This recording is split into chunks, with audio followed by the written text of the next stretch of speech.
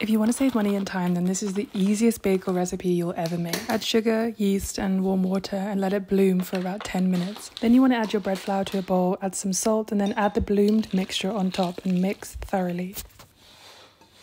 Take it out of the bowl and knead it for about 10 minutes until it looks silky and soft like this. Cover to let it rise and then punch it down like this. Take it out of the bowl and put it onto a floured surface. Separate into 10 balls and then cover again. Put your forefinger and thumb through the bagels to make the hole, and then you're going to boil them for about 1 minute on each side. Glaze with maple syrup and milk blend, add your everything seasoning and then put them in the oven. I place them in the oven at 425 for about 20 minutes and then I let them cool. It's a few steps but it saves money, it's really easy and you can batch make them.